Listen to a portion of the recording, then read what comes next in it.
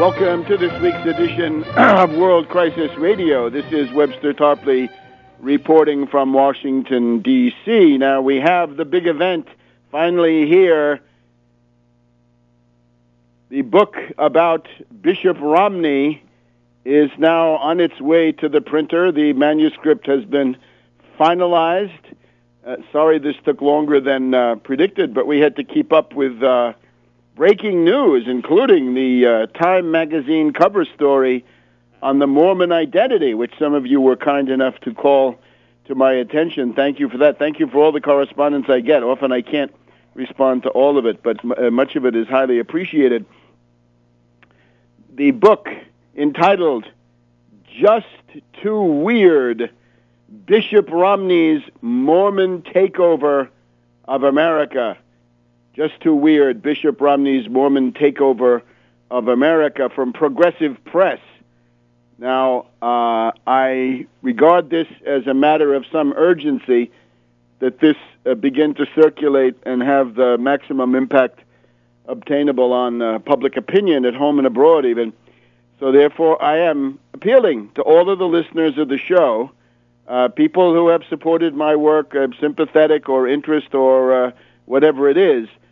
Please come forward now, buy this book. Go to Progressive Press of California. Progressive Press, I guess it's progressivepress.com.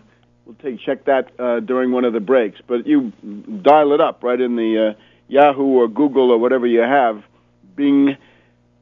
Progressive Press of California, and it's called Just Too Weird, Bishop Romney's Mormon Takeover of America, Polygamy, Theocracy, and Subversion. Buy a copy right away. It's going to be available on pay for print on demand.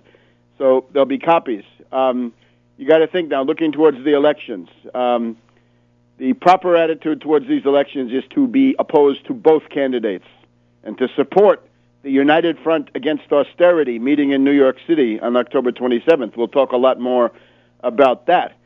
But the proper attitude is to see the absolute bankruptcy of both candidates. And we've seen it again with the debate this week, as we'll outline in just a minute. I've got 2 books out about Obama. If you find people that have illusions about Obama, buy them those books. Obama, the Postmodern Coup, The Making of a Manchurian Candidate, Barack H. Obama, The Unauthorized Biography. That's the whole story of Obama. I think almost nothing has been added by all the Johnny-come-latelys, right? People who come out with the anti-Obama literature the second time around are highly suspect, or at least they're suspect of being very much in a tardy state. But the question now of Romney and the ability to explain what Romney does is rooted in the historical profile of the Mormon Church. This will be the subject of a couple of segments today. What happened in that debate, what Romney does in general, this Time magazine profile. It is rooted in the history of Mormonism, above all the question of duplicity, deception, antinomianism, the idea that the moral law does not apply to the saints. And, of course, Romney is a saint. He's a latter-day saint, and he's one of the top ones. This cannot be understood, and the effortless ease of lying, the effortless ease of deception and dissembling and prevarication by Romney, it makes him one of the most accomplished liars. People have talked about Romney as a flip-flopper. Well, what does that mean? Flip-flopping means lying. I believe this now. I always have. We'll give you some historical examples. Rooted in Mormonism, therefore you've got to consult the relevant historical record, and I give it to you all in one place. The Joseph Smith story, the question of the secession of Utah territory, which is just off the charts, right? Can't be done by any stretch of the imagination. 1857 to 1858, with the Mountain Meadows Massacre, which seems to be the glue that holds together a significant part of the Romney machine today, with people like Senator Lee and Governor Leavitt and others. And then, of course, Brigham Young's waiting game during the Civil War, when he was awaiting the opportunity to stab the United States in the back if the British had attacked through Canada, if the French had attacked through Mexico, Brigham Young would have been there stabbing the United States in the back.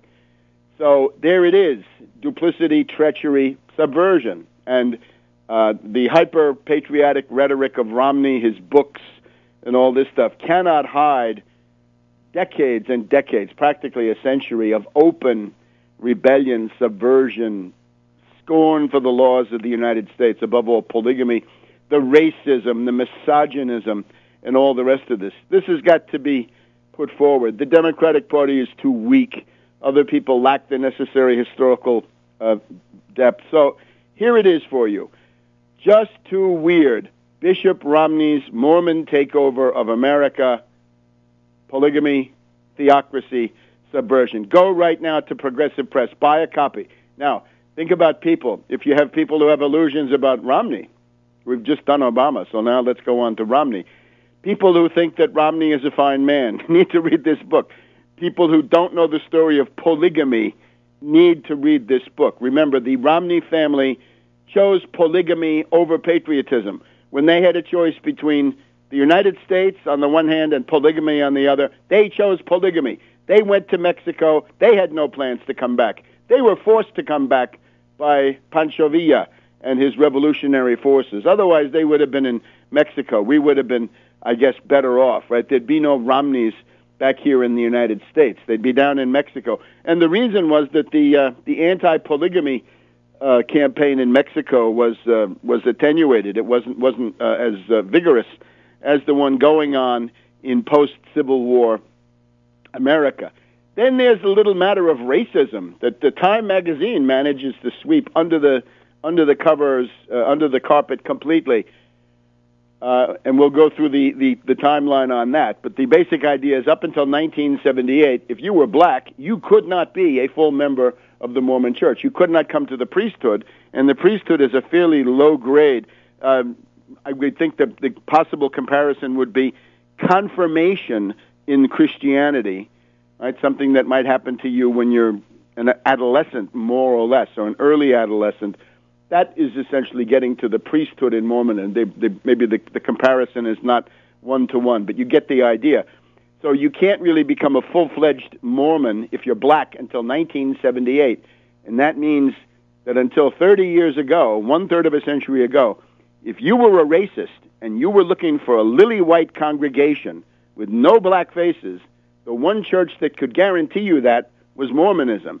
So this meant that the Mormon Church became loaded with racists and reactionaries more than it had been. I think the time between 1964 and 1978 is when they had a tremendous influx of racists and reactionaries. Now, of course, the Mia Love exercise is designed to hide that, but we're not going to be fooled. That is tokenism in the worst form. So women, of course, are not going to be interested in polygamy. I hope nobody would be interested in polygamy, but unfortunately it turns out some are. But certainly women faced by this are horrified, and that is deeply rooted. According to my understanding, the last prophet, the last boss, top president of the Mormon Church, who lived in polygamy, died in 1945. I think it's Heber Grant. He had polygamous marriages that had been contracted before the ban or shortly after the ban in 1890. So there he was.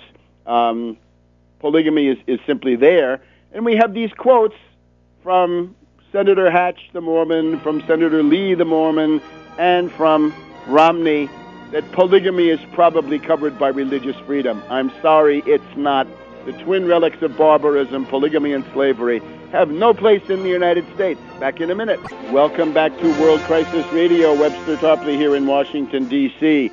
Once again, my new book-length study. It's about 250 to 260 pages. Just Too Weird. Bishop Romney's Mormon Takeover of America, Polygamy, Theocracy, Subversion. Go to Progressive Press. Progressive Press. You can get it on Progressive Press right now, faster than any other way. It's progressivepress.com, Just Too Weird. Order copies now. They are available. This will be shipping next week. That is to say, it's the 5th of October right now. So the copies will begin going out next week, starting around Columbus Day. The week of Columbus Day will be the time for this day at the street. So think about people that you want to educate about the historical reality of what Romney represents, because this has hardly been touched. And I'm afraid the Time magazine cover raised the question, but didn't really provide any answers. Now let's look, illustrate what I'm talking about. Why is this book so essential? Let's look at this debate that we've just had. First of all, the debate is a farce, as I tried to argue on the Twitter feed. The farce is one thing. The theater that you get to see is one thing. The reality, which we'll get to in a minute, is that the austerity ghouls are at work. The Crapo Commission, gosh, another Mormon, another ally of Romney, is one of the dominant people on this commission. Senator Mike Crapo of Idaho. Crapo, Chambliss, the scoundrel, Coburn, the reactionary, Alexander, the prison industrial complex man, Warner of Virginia, Durbin, the Illinois bipartisan combine, Bennett, Democrat of Colorado, Conrad of North Dakota, I guess it is, and a couple of more. They are essentially planning ways to skin you alive with killer austerity. It's the Halloween season. The austerity ghouls are at work. So while the poor public is fixated on the debate between Romney and Obama, the austerity ghouls are at work behind the scenes. But let's just look at the farce, right? Because we've got to account for the behavior of Romney, and it shows the problem that we've got.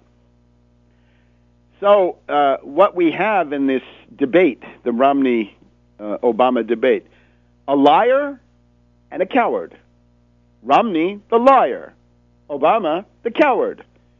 Romney was lying a blue streak. It was breathtaking. In the first 15 minutes of that debate, he basically reinvented himself. It was a different person. Was it an imposter? Completely different. $5 trillion tax cut for the rich? What? Me? No. I'll never have a $5 trillion tax cut for the rich. What? Soak the middle class? Gouge them to pay for tax cuts for the rich? No, I wouldn't do that. So, Romney, what is he? He's a shapeshifter. He's the artful dodger. He's Proteus. He takes any form he wants. He's Romney the liar. Now, everybody knows that he's a flip-flopper. Flip-flopper means you're a liar. You say, I never believed that. I've always believed what I'm telling you right now today. Gordon Gekko, the zinger king, but the shapeshifter, the artful dodger, Romney the liar, king of the flip-floppers. He's raised flip-flopping to a high art. The interesting thing about Romney, though, is how can he lie with such aplomb? How can it be so smooth, so effortless, so lacking in friction? There's no conscience. There are no qualms. The man is an antinomian, He believes that the moral law, any kind, 10 Commandments, whatever you want, does not apply to him. Where does this come from? It comes from Mormon theology. It's deeply rooted. Read this book, Just Too Weird, Bishop Romney's Mormon Takeover of America. You will find that not only was Joseph Smith an antinomian in the sense that he did not believe that any 10 Commandments applied to him, but his mother was an antinomian. She believed in the primacy of one's own personal religious experience, and that trumps all the law and the prophets, the 10 Commandments, whatever it is, the public code, doesn't matter. You have to live out what the inner voice is telling you. Now, just in terms of the situating antinomianism, it's in Christianity, of course, it's a heresy to say that the end is near, we can do what we want, or I'm a saint, I'm saved, I can do what I want. There are forms of Calvinism that get very close to this idea. I know that I am saved, and therefore whatever I do is going to be okay. No. Another one is, once the end time is imminent, that means the moral law is suspended. No, no, no. The denomination that took this further, perhaps in the 1600s in England, was the Quakers. The early Quakers, the pre-clampdown Quakers, said, well, you have an inner voice, you have extra scriptural revelation that's given to you. Doesn't matter what the Ten Commandments say about killing, stealing, adultery, and all the rest. You can do what you want. If God tells you that it's not a sin for you, go ahead and do it. Now, of course, the voice that you're hearing is probably not that of coming from on high, but from some other place. So you're getting these messages saying, go ahead and do it, go for it, and this is inherently unreliable. The solution that the Quakers had to this was to de-emphasize the inner light and to counterpose the sense of the meeting. In other words, the elders. The elders run the meeting, and you have to conform to the consensus of the meeting. So that's what happens in Quakerism, right? You get eldered. They come and say, you've got to stop what you're doing. Now, that is whatever it is. In the case of Mormonism, it's, of course, much more of an interference. We've just had this case of some Mormon writers, this guy Tweed of the, I guess it's Mormon Think, and you can follow this on Mormon Curtain, who was threatened with excommunication last weekend, and the threat of excommunication hangs over him. Even now, he may have an excommunication hearing at any time, because he revealed secrets of the temple ritual, the liturgy, the so-called endowment, and he also cast aspersions on Romney. So that's obviously a desire to chill such people, because lots of Mormons certainly can see through Romney, right? And this is something that is held together by various forms of repression and intimidation. It was like in the 1850s, right? The whole literature around the world that grew up around this idea of escape from Utah, right? To get out from under Brigham Young. And how could you do that? Before the railroad, it wasn't so easy. And they would come after you if you tried to get away. And we have those cases documented in the book. So antinomianism arises in Judaism with Sabbatai Zvi, Sabbatai Zevi or Shabtai Zvi, 1666. He comes in with the same thing. He tells the learned rabbis of Prague and other places, go wild because I'm the Messiah and everything is suspended, and I'm telling you. Bad idea, bad idea. We'll be back in a minute on World Crisis Radio. Welcome back to World Crisis Radio. Once again, it's the afternoon of Friday, October 5th, 2012, and we're announcing the imminent shipping of Just Too Weird, Bishop Romney's Mormon Takeover of America. And the relevance is when you see Romney in that debate lying with that kind of ease and seamless continuity, never missing a beat. You see, other people when they lie, they get verklempt, right? They get tied up because they know they're lying and they have all kinds of things going on, right? This is how lie detectors work. But it's very possible that on Romney a lie detector wouldn't work because there's no guilt, there's nothing. So where does he get this? Well, let's look at the relation of the Mormon Church to polygamy. Let's just pick a leading example.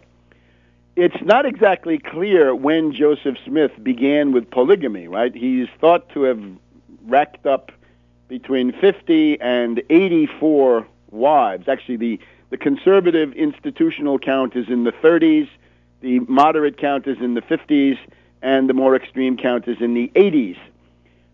So Joseph Smith, sometime around 1830, started with polygamy, which was secret. And it was secret. It was his secret for a while, and then, of course, the evidence of his celestial attentions became impossible to conceal, as one writer puts it, and then it had to come out, but only in the small circle of the Mormon leadership. So for a lot of this time, it was a privilege of the elite, of the top dogs, of people like Parley P. Pratt, the great-great-grandfather of Mitt Romney. But let's say from 1830 or thereabouts until 1852.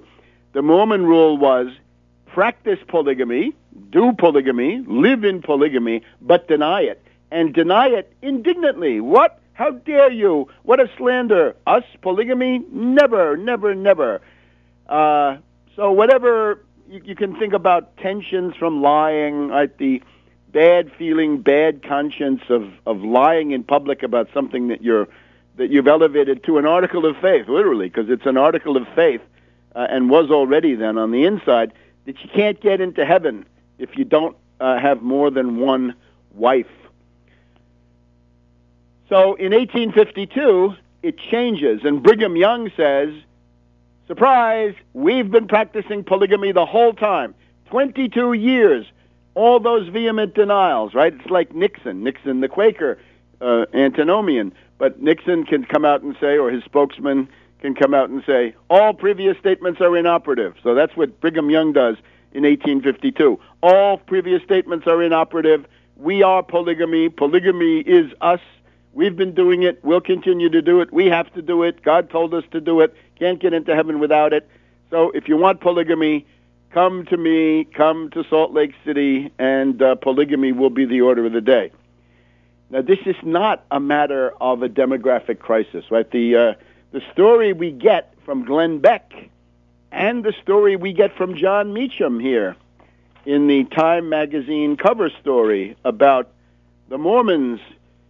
We see here, let's see, the explanation is that they wanted to generate more people, more Mormons, so they had to turn to polygamy. This is a fallacy. The general rule in Mormondom is that there were more men than women. So the idea, there are already more men than women. If one man monopolizes 5, 10, 15, 20 women, that's going to create a permanent class of bachelors who are embittered because they have no way of getting into heaven. And you can see that again. You go to Colorado City, Arizona, or Hillsdale, Utah. The young men who don't make it to polygamy are kicked out. They're hounded. And that's what Warren Jeffs did, and that's what Brigham Young did at different times. Here's what John Meacham writes in Time magazine of this week.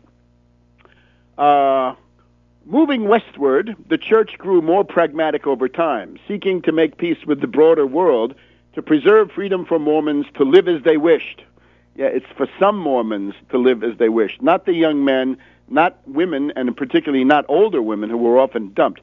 Even polygamy, writes John Meacham, the most notorious of Mormon practices, was limited to practical concerns.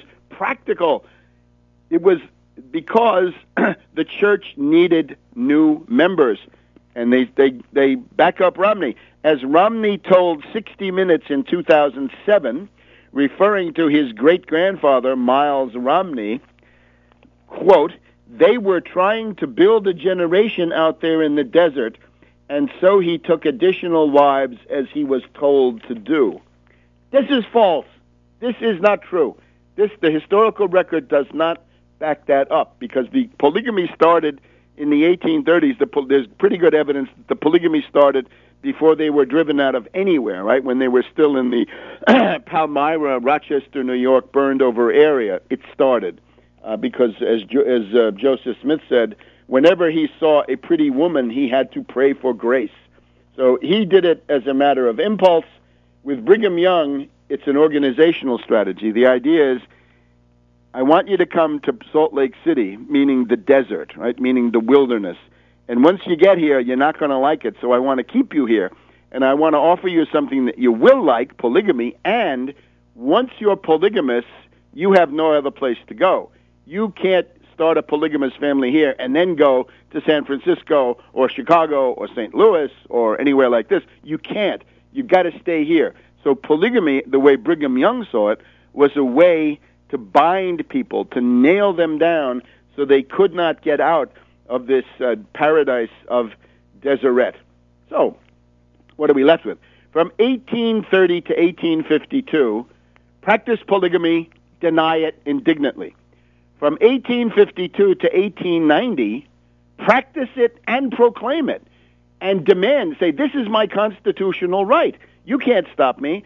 The First Amendment, freedom of religion, my religion says polygamy, therefore I get to practice it. Now, under Brigham Young, the religion also includes human sacrifice, right? Blood atonement for the United States, above all. Blood atonement for people who are somehow linked to the killing of Joseph Smith and Hiram Smith.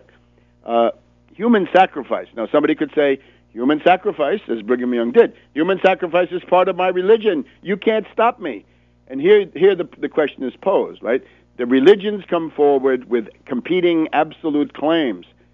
And these, unfortunately, or whatever, because of the nature of human life, have got to be subjected to the rules of the civil magistrate. That religion is belief, but once it gets to overt acts, those overt acts have got to be classified and judged according to public law, not according to the internal belief system of anybody's religion. Other than, if you don't have that, you have civil war. You have chaos. You have the French Wars of Religion from about 1560 to the end of that century till almost 1600. You've got chaos going on. That's where the politique come forward, and that is where the principle that I've just developed comes from. So, from 1852 to 1890, practice and proclaim and say that this is it's a constitutional right. And indeed, try to get admitted as a state so that you'll have even more ability to impose polygamy. However, the Moral Act of the Civil War period, 1862, bans polygamy, and it sets up this machinery similar to the RICO statute that says if organizations promote polygamy, they can be expropriated. Their property, their wealth, their riches can be taken away. So it's like RICO, right? The loot can be seized. Well, it took a while, right? The Poland Act. It took Supreme Court decisions that the ban on polygamy was legal and constitutional. In 1890, the Mormon Church is facing the expropriation of everything, and at that point, there's a new revelation that comes to the first president saying, okay, we're told now to drop polygamy, although we keep it for heaven. Drop it now, have it later in heaven. Back in a minute. Welcome back to World Crisis Radio. We're reminding you of two things. October 27th, New York City, 56 Walker Street from noon to 6 p.m. The United Front Against Austerity will meet, convene, found, whatever you want to call it. We will be there, and you should be there too. If you didn't like that debate, if you're disgusted by the choice between a liar, Romney, and a coward, Obama, who's also a liar, but we've got to use the ruling passion, I guess. Every man in his humor, as Ben Johnson would say. They combine many of the deadlies, but you got to pick the big, the one that they like most at any given time.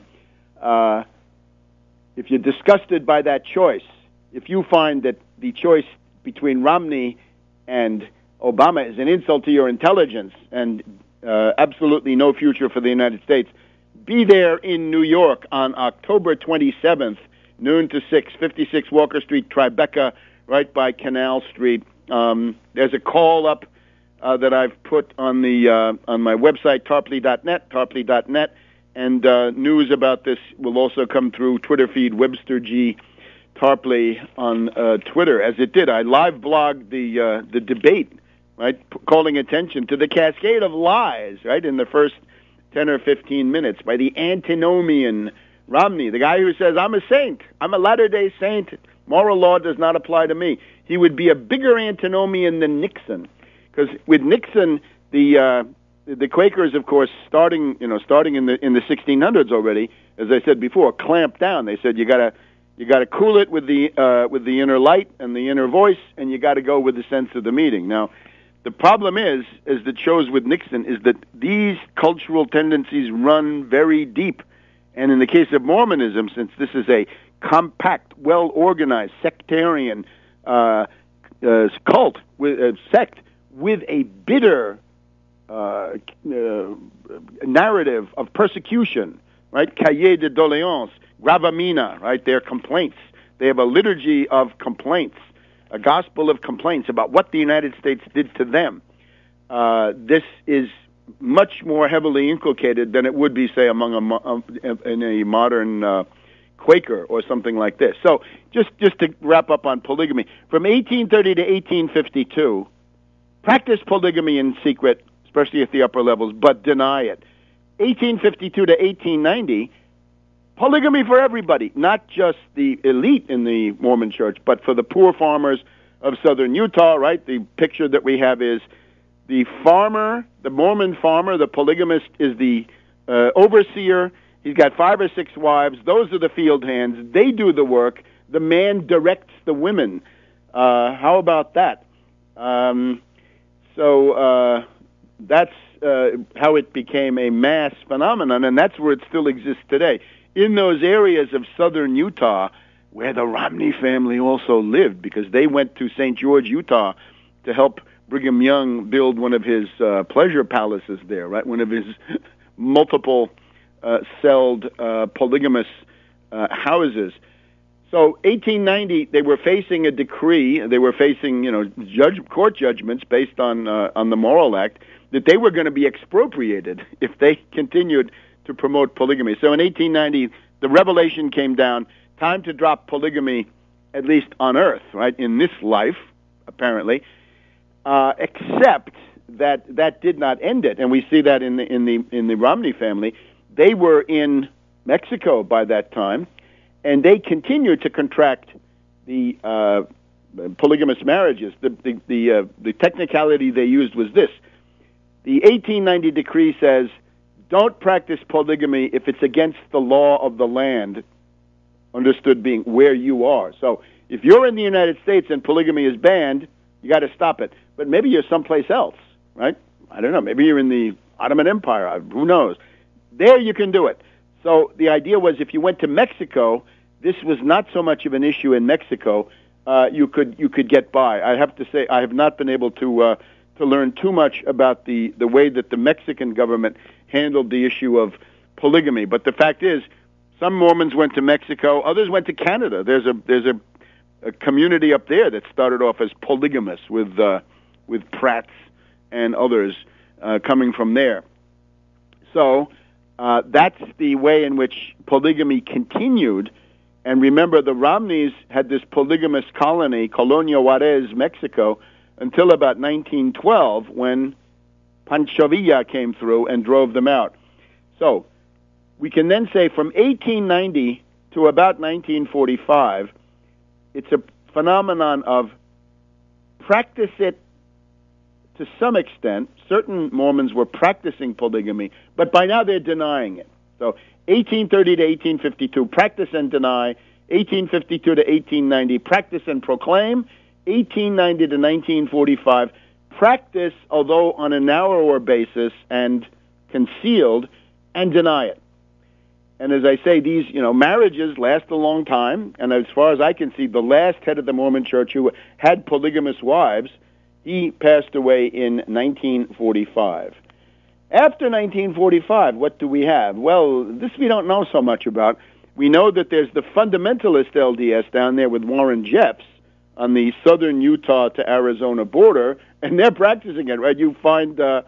Look in my book, Just Too Weird, Bishop Romney's Mormon Takeover America. How'd you like to live in Colorado City, Arizona, where the mayor is a polygamist, the fire chief is a polygamist, the judges are polygamists, and the police chief is a polygamist? Not much chance. And that's where when Orrin Hatch goes down there campaigning, he said, "Oh, I know so many people in Hillsdale, Utah, the Twin City, across the border, and they share the police department in common with the Arizona ones." Orrin Hatch says, "Oh, I think some of the best people are polygamists." And big sis Janet Napolitano from Arizona, of course. There's a big story about Janet Napolitano and people like this, who never lifted a finger against these polygamists, nor did Bruce Babbitt, who then went on to the Clinton cabinet, nor did Fife Symington. There's a whole story about governors of Arizona, right? There's a more open complicity in high places on the Arizona side than even on the Utah side. So you get the idea. Let's just take racism. It's another story. Can blacks be a member of the church? Now, the Book of Mormon has racist prejudice in it. but it's more that the Lamanites, anybody with brown or black skin, is descended from those evil angels that wouldn't support the Mormon Jesus in the struggle on the planet Kolob. But that doesn't necessarily rule you out if you're black. The way that changed then was the Book of Abraham, somewhat later, and that's where we get the argument that if you're descendant of Ham, I guess it is, who's black, then you can't be a priest. So this is thought to have been dictated by the expansion of the Mormon Church into the southern states and Joseph Smith's desire to recruit wealthy Southerners who might also be slaveholders. So they would object to coexisting in a congregation with black people. So it's another good example. It's a purely pragmatic change based on expediency, but it presents itself as being the eternal word of God. In other words, it doesn't say, hey man, the heat is on, or we better drop polygamy, or we can recruit like mad in the South if we just go a little bit more racist than we are, right? Follow the path of white supremacy a little bit further. It's always presented as God talked to the first president last night, and this is now the eternal word. The problem with that is it's always changing. How can the metaphysical realities of the world be in such flux? And then 1978, we have a new revelation that you can be black and join the Mormon priesthood, but this is only, again, at that level of regulations. It doesn't change what's in the Book of Mormon and, above all, what's in the Book of Abraham. The Book of Abraham, of course, is this fraud, right, that Joseph Smith got a hold of an Egyptian burial document, and then he said he was translating. He couldn't translate it, and he made it into a whole big story, which has no relation to the embalming instructions, really, that are in the original document. All right, back in a minute on World Crisis Radio. Welcome back to World Crisis Radio. Webster Tarpley here in Washington, D.C. 2 important things you should do during the election campaign, during the time between now and the presidential election. First is prepare to attend the United Front Against Austerity, October 27th, New York City, 56 Walker Street, noon to 6. That will be a strategy meeting, discussion, program organization, leadership, and everything else needed to provide an alternative. You watch that debate, the liar Romney, the coward Obama. This is no choice. This is absolutely unacceptable. It's time for an alternative to that at any level that we can get it. The other thing you should do, buy a copy, order a copy from Progressive Press of Just Too Weird, Bishop Romney's Mormon Takeover of America, Polygamy, Theocracy, and Subversion. And going on with a couple of other things about the contents of this, what we've discovered now, the pattern of the Mormon Church is radical changes in doctrine that are really not acknowledged or justified in any rational way, but always, a new revelation has popped up. But the new revelation always seems to look suspiciously pragmatic. And this is now the theme of this Time magazine cover story. The Mormon Identity, you've seen it. It's the Mormon Identity with what the equivalent of a stained glass window on the cover by John Meacham. And what do we find? The Mormon in Mitt. Romney's faith, Mormon faith, is central to his life and may be critical to any comeback. What the history of Mormonism tells us about his vision, values, and pragmatism. And pragmatism is their nice euphemism, their nice name for this question about flip-flopping, lying, dissembling, and all the rest. By John Meacham, The Mormon in Mitt. Now, the method here is sound. This is the right method. His faith is central to his life. The history of Mormonism tells us much about Romney's vision, values, and, if you want, pragmatism or unprincipled opportunism, I guess would be a better word. And in religion, the constant shifting of unprincipled opportunism is not good, right? Religion thrives obviously on tradition. So he's picked his tradition, and I'm sorry, it's the wrong tradition for the United States. The faith that he loves, the faith of his fathers, is not what we need because of these little problems, right? Polygamy, misogyny, racism, and subversion. Now, here's the thing. Meacham starts his article quoting, this is Time Magazine this week, Meacham's article, he quotes Marion G. Romney. Marion G. Romney, member of the Mormon elite, cousin of former Michigan Governor George Romney, and cousin, I don't know how many times removed, of Mitt Romney. And this is a sermon called America's Destiny. When you hear this kind of stuff, the Messianic Utopian America's Destiny, this is where you want to watch out. Now, of course, the irony here is that the Mormons would have been saying at an earlier time, right, 100 years earlier, it would have been the destiny of those damned Gentiles, the destiny of those damned Americans.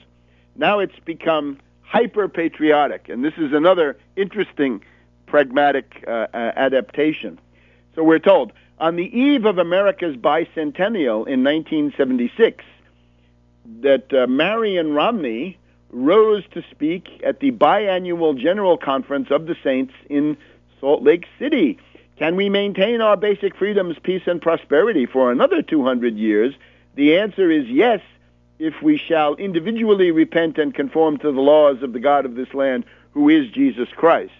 Now, the Bible for the Mormons is accepted, but any specific thing in the Bible can be dispensed with. In other words, the rule from Joseph Smith is the Bible is the word of God as long as it's translated correctly. Therefore, anything you don't like in the Bible, you say, wait a minute, that's corrupt. That's an interpolation, right? Some Jesuit put that in there, right? That's not authentic, and so forth. So then here's the thing, and I want you to remember George W. Bush. We have an interesting quote from George W. Bush in the paper this week. Let's see if I can quickly find it. Remember the kind of religious messianic stuff. Here it is, yesterday's Washington Post. Thursday, October 4th, Washington Post. Richard Cohen, and this is about the chances for war in the Middle East, but here's what George W. Bush, an antinomian of his own kind, told Jacques Chirac, president of France, in 2003. Here's Bush talking. This confrontation is willed by God, who wants us to use this conflict to erase his people's enemies before a new age begins, Bush told a bewildered French president, Jacques Chirac. For some reason, Chirac thought Bush sounded like a fanatic. Yeah, and he was a fanatic, and he couched it in religious terms. Now, we've seen this combination of a Christian fundamentalist, Bush, of limited mental powers, and a bunch of these wily neocons around him, leading him by the nose. Okay, and we've seen it even in Oliver Stone's movie about W. Now, what's the story? We have not a Christian this time, but a Mormon, Romney, with his messianic utopian vision, and another group of wily neocons, except this time the neocons have got a gripe. They've got an axe to grind. They say, oh, our faction has been slandered. We've been repudiated. Bush the Younger left with 22%. We've got to vindicate the honor of our neocon faction. And that's what's going to be coming at you through Romney. But here's the thing now. How might Romney go after this, right? You can see Bush is basically saying to destroy the enemies of Israel is the task of the United States. How would Romney see it? It's similar, but in some ways it's worse. The vision, and we're back to Meacham now in Time Magazine, the vision that greatly expands the traditional Protestant view of America as the new promised land. So overcorrecting for their earlier fanaticism against the United States, they now have, like other groups, right, the groups that didn't support the Union during the Civil War then had to overcompensate after that, right, at least in the northern states, the vision has now become more extreme with the Mormons than it even is with the American Protestants. According to Mormon founder Joseph Smith, the U.S. is the terrestrial home of the Garden of Eden and the place where a resurrected Jesus appeared to restore the gospel, and where he will come again in Jackson County, Missouri. Matthew Bowman, historian of Mormonism at Hampton-Sydney College, says, what is largely metaphorical for many Protestants is literal for many Mormons. Watch out. At Brigham Young University, Marion Romney, back in 1975-76, spoke of, and this is the heart of the matter, America's, quote, final great and glorious destiny. Here Zion is to be established and the New Jerusalem is to be built.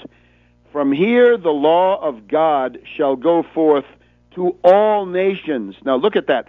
From here the law of God shall go forth to all nations, says this cousin of George Romney and Mitt Romney. Now, if you compare that to Bush in 2003, the Mormon version is more extreme, because it's not simply, we'll destroy the leading Arab state, or we'll destroy the main threat that we can see to the Israelis.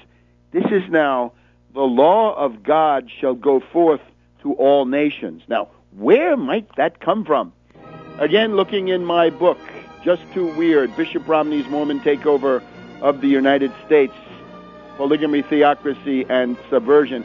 It comes from the White Horse Prophecy of Joseph Smith, and we're going to look at that now in just a minute here on World Crisis Radio. Welcome back to World Crisis Radio. Webster Tarpley in Washington, D.C. So we're just looking at the current Time magazine cover story on the Mormon identity, Mitt Romney, and we're reading this chilling, I think really scary, prophecy by Marion Romney back in 1975, America's Final Destiny. This is going to be Zion and the New Jerusalem, okay, in Missouri. But from here the law of God shall go forth to all nations. This does not look so good. This looks more extreme. This is basically a declaration of war against every sovereign state. That's the equivalent of the caliphate, right? What Al-Qaeda does with the caliphate, this is the idea of a universal theocracy. In this case, it's a universal Mormon theocracy. Al-Qaeda goes for a universal Islamist, Salafist theocracy. Both are bad. We don't want it. This is not the point. And to say, we support the Constitution, but the law of God is going to prevail, sorry, that does not work, because your view of the law of God is not the next guy's version. And you've got the Book of Mormon, the other guy has some other book. This is the road that we must turn away from. And now, the White Horse Prophecy, because that's what underlies this, right? The main messianic utopian point of the Mormon Church is what's going to happen, and this is what Joseph Smith is telling these guys in 1843 and 1844. I'll just give you a quote from it. Quote, quoting from the White Horse Prophecy, Joseph Smith talking, the last great struggle that Zion, meaning the Mormon theocracy, will ever have to contend with will be when the whole of America will be made the Zion of God. That means no more earthly rule, but the dictatorship of Joseph Smith, vicar of Moroni on earth, or Kolob on earth. Those opposing will be called Gog and Magog, right? Revelation. The nations of the earth will be led by the Russian Tsar, and his power will be great, but all opposition will be overcome, and this land will be the Zion of our God. Amen. Joseph Smith. Whoa. That's this amazing remark by Romney. Russia is the main strategic foe of the United States. This is a recipe for the apocalypse. We don't want it. People think that they acquire merits in heaven by bringing on the end of the world. Guess again. So you get the idea. And these are only some examples of what we have in the book. I would call especially attention the idea that the Mormons were fostered, I don't know about exactly created, although it doesn't take long before the intelligence division of the British East India Company is there. The charismatic Pentecostalists of Edward Irving through Reverend Hewitt coming to meet Joseph Smith in 1835, and after that, the massive recruitment, the massive transfer of religious enthusiasts, adepts, in England and Scotland and Wales into the ranks of Mormondom. It's a church that was built on the foundation of recruiting in the British Isles. And this, I'm sorry, you cannot do without the permission and the support of the British elite. Otherwise, you would have had the church courts of the Episcopalian Anglican Church and even Methodists coming after you, as happened to a very, very limited extent. So take a look at the unpublished essay by Thomas Carlyle on the Mormons. This is not on the internet anywhere.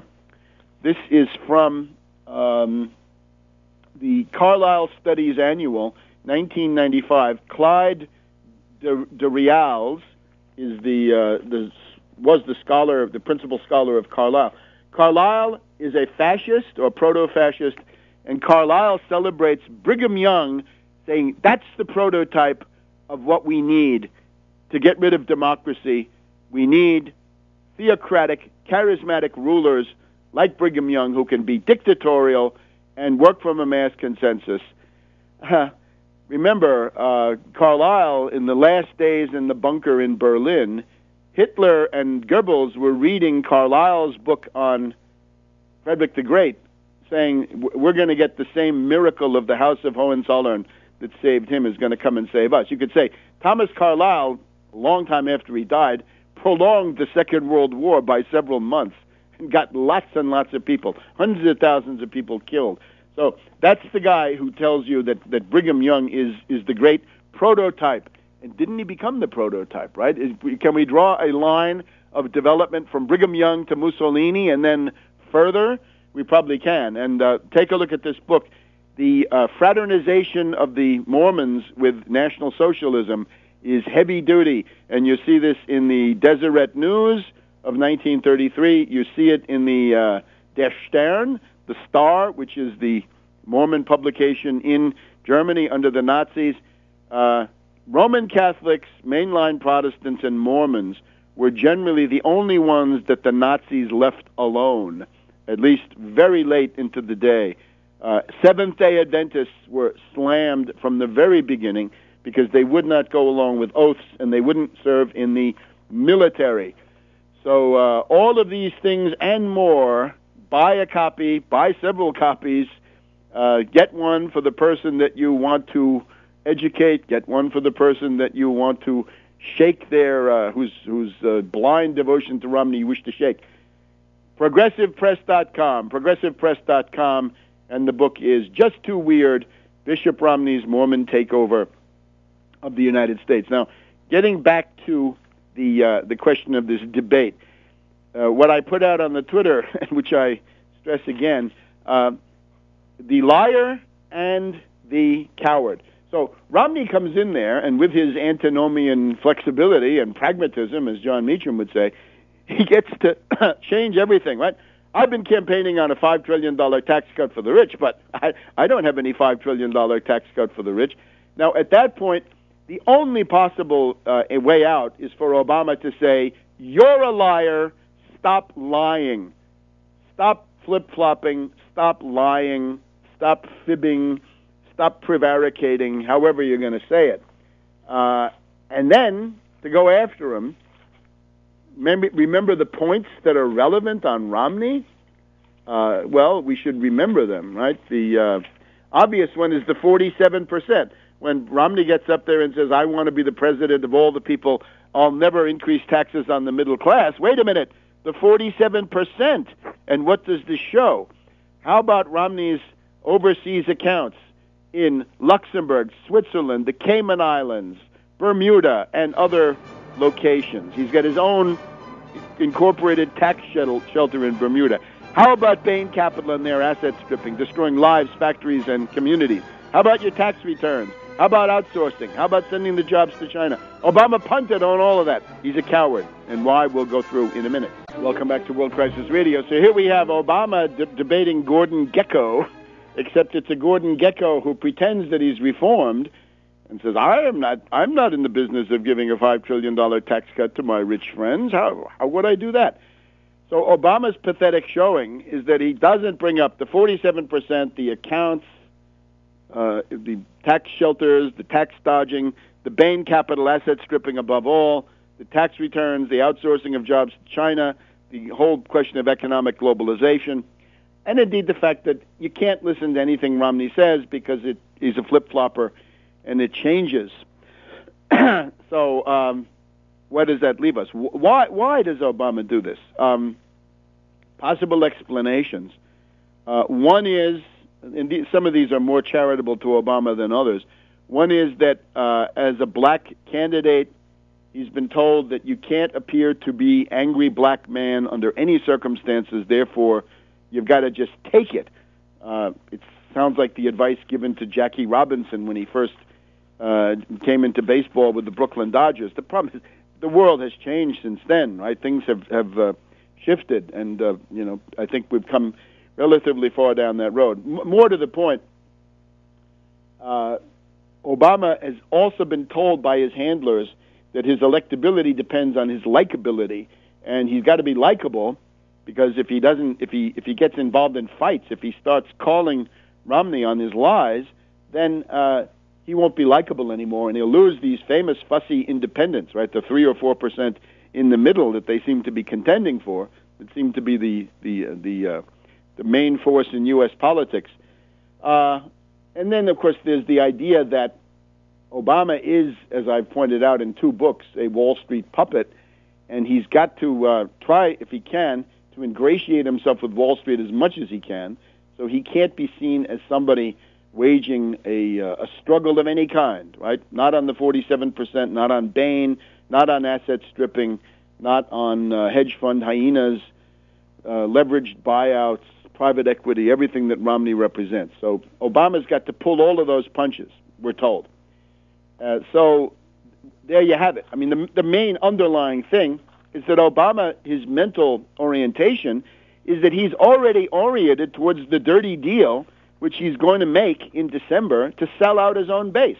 He's preparing to stab his own base in the back with these sellouts on Social Security and entitlements. And he did say in the course of this debate that he supports now the Simpson Bowles. Well, we don't want Simpson Bowles. Simpson is this elderly misanthrope, someone who hates humanity. He has a special hatred for retired people. He's a bubbling cauldron of hate, very, very nasty. And then Bowles, that was Clinton's guy, he's a Morgan Stanley zombie banker hedge fund hyena. We don't need a misanthrope and a hedge fund hyena to make economic policy. So this defines this terrible situation. And now, as I say, in the background, we've got the Crapo Commission working with Crapo, Chambliss, Coburn, Alexander, Warner, Durbin, Bennett, and Conrad. And then we're told that there are 4 more, that we're up to almost a dozen on the Crapo line. And the idea here is massive cuts in entitlements and symbolic nicks on some of these riches. In other words, the thing you've always got to keep in mind, we're talking the necessities of the poor, the amenities of the middle class, and the luxuries of the super rich.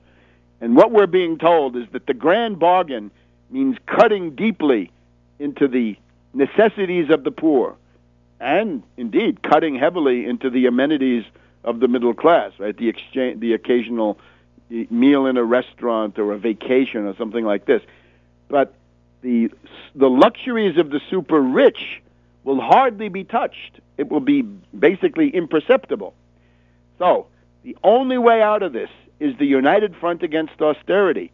You've got to orient your thinking towards the creation of this united front. And that's October 27th, New York City, 56 Walker Street, Tribeca, near the Canal Street subway. And that will be, I think, an important moment. I urge people to get there.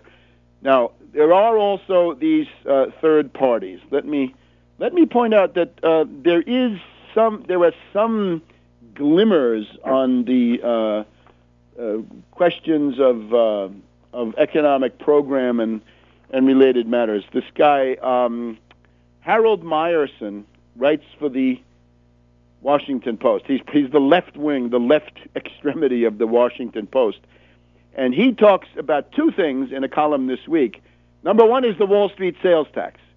He says this is his proposal for what the debate should talk about. He said it should talk about the transaction tax, the financial transaction tax. Harold, let's call it the Wall Street sales tax so everybody can figure out what this means. And it's not going to be paid by people who buy and sell for their own little 401k account or something like this. But it's the Wall Street sales tax. So, usefully, Harold Meyerson said that should be debated. And the other one he wants to have debated is Glass-Steagall. And we're all for Glass-Steagall, except we're not in favor of using Glass-Steagall as the leading edge of agitation because it is a process reform which does not immediately impact the existential problems of the masses in the way that a ban on foreclosures, an open-ended 99 weeks plus to infinity unemployment benefits would do, an increase in the availability of food stamps. In other words, those are the immediate things that can serve as the leading edge of agitation. And I will argue for that in at the United Front against austerity. So there's that. And then we also had the Green Party. Now, I'm not putting my hand in the fire for anybody, but if you look at the Green Party, here we have Jill Stein running for president, and we have Sherry Hunkala that we had on this broadcast a year ago when she was running for sheriff of Philadelphia. She had a mass traction demand. Her mass traction demand was, elect me sheriff of Philadelphia, and I will stop all foreclosures, because I won't carry them out. I will refuse to execute foreclosures. You put me in there, you won't be thrown out of your house no matter what. And unfortunately, the Democratic machine was powerful enough to simply snow that under with their demagogy. But now we have Jill Stein and Sherry Hunkala for vice president. And Jill Stein has called for the Wall Street sales tax. She also calls it a financial transfer tax, but she also calls it a sales tax for the financial community. Jill, Wall Street sales tax, Wall Street sales tax. Sherry, I hope also. Wall Street sales tax is the way to go. Now, Jill Stein has the Green New Deal. I can see what she's trying to get at, and anybody who says New Deal immediately gets sympathetic attention. The problem with that is the green part, and if you look at the debate, Romney can throw at Obama saying, you're not picking winners and losers, you're picking losers because you're putting this money into these green jobs, and this is a failure. It's a historical failure. Don't we want to learn something from the failure of this green job stuff in the Obama administration? Does that show us anything about the nature of the world, the nature of technology, the nature of the market, and so forth? What it shows you is that these technologies need to be heavily subsidized, even more heavily subsidized than they were by the Obama administration. They are still anti-economical. Why are we throwing money down this rat hole? We've got to use proven, track-tested methods of energy production and not worry about the green jobs. We'll talk a little bit about some other minor parties here, and then got to get to the Middle East in our last segment. Welcome to this week's edition of World Crisis Radio. Webster Tarpley reporting from Washington, D.C. We're taping the program this week a little bit earlier. It's Thursday, October 25th, and the reason for the change is this weekend will be taken up by the United Front Against Austerity, the launch, the initial conference, for some the founding convention, for some a public assembly, but it will be a very interesting meeting. United Front Against Austerity. Now, by the time you hear this, your main option is to proceed to tarpley.net, and get the info about where it's being webcast. There will be a webcast, and there will be an audio broadcast, I believe, on No Lies Radio. But check all of that. Look at my Twitter feed. There, Twitter feed will get you the most up-to-date stuff, and I'll try to do some tweets during the conference. And above all, Tarpley.net, right? Tarpley.net would be your headquarters. If you cannot attend, as is likely, but of course, if you're hearing this in the afternoon of Saturday and you're anywhere in the New York area, right, do drop by. This will start at about noon. It is in the INN World Report Auditorium. The INN World Report Auditorium on Walker Street, 56 Walker Street, New York, 10013. It's 1.5 blocks south of Canal Street, between Church and Broadway. So, starts at noon. Get there early. A contribution is sincerely recommended. Let me give you the rundown of the speakers here. Let's see if I can get an updated list. Maybe I'll give you the speakers in the second segment because it's going to take me a minute. The list is changing rapidly. We've got some important additions that need to come in. But the idea then is that we're going to have this united front against austerity. It's going to be, I think, a monumental turning point event. So try, if there's any way you can, if you can be there or if you can tune in. Now, this is one side of what we need to deal with today. We'll devote probably the first hour to that. The second hour I want to give you, since this is the last full week before the presidential election, I want to give you the final summary of the case against Mitt Romney. Now, we have two books out on Obama. We have Obama, the Postmodern Coup, The Making of a Manchurian Candidate. Really uncanny how that one tells you exactly what's going to happen in Obama's current term in office.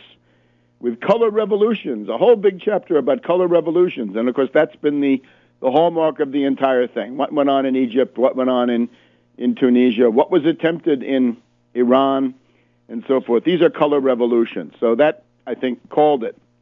And we've got Barack H. Obama, the unauthorized biography. You get those from Progressive Press of California.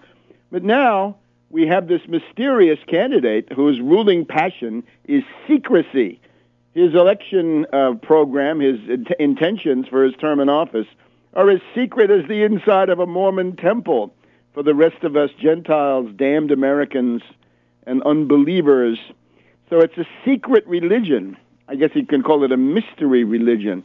He would be the first non-Christian president of the United States. And I'm just appalled. I look at these people like Billy Graham who claim to represent Christianity. What's clear to me is these people don't give a damn about Christianity. They're into power and money. And when, of course, you look at Ralph Reed, it's even more obvious.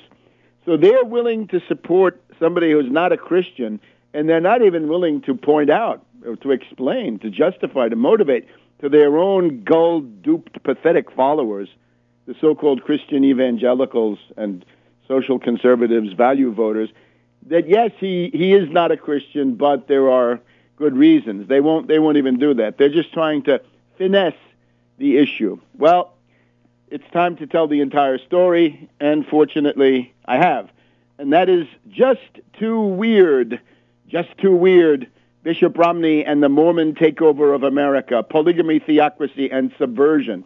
And now, I think for the first time, I've got some printed copies here. I've got one in my hand, which I think is a very handsome and effective book. It's about 280 pages almost, a little bit less, 275 to 280. Bishop Romney and the Mormon Takeover of America, Polygamy, Theocracy, and Subversion. And here you get the real tradition of Romney, right? He says, I love my faith. Well, what is your faith? Oh, it's a secret.